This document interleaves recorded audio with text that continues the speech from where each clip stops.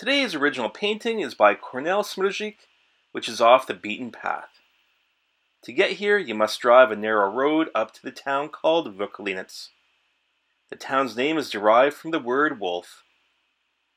It is located in the Vlkolinec mountain range and is protected from development because in 1993 it became a UNESCO World Heritage Site. If you visit the town, be aware that you must park your vehicle before the town and walk your way up to the site. In this painting, Kornel has a street view of the village belfry. It is a two-story belfry built in 1770. There are 45 log homes in this area. They are painted twice a year.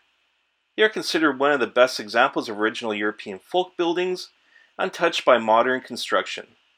People still live in these homes today. Winters can get quite harsh here. It is impressive that the citizens use basic knowledge to create efficient homes. If you are an architectural fan, it is definitely worth the visit. The first recorded documentation of the town was in 1376. Settlers were loggers, shepherds, and farmers.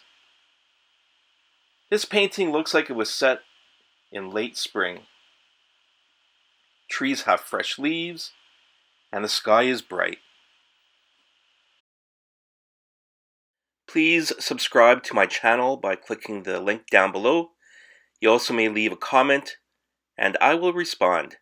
Cheers.